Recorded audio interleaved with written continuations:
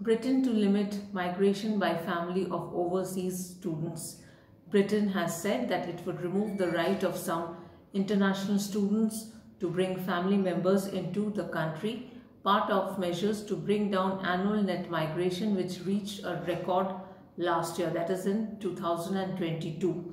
Prime Minister Rishi Sunak has pledged to bring down legal migration and said last week that he was considering a range of options to reduce the high levels of arrivals, part of his promises before an election which is expected next year in 2024. Stay updated with me.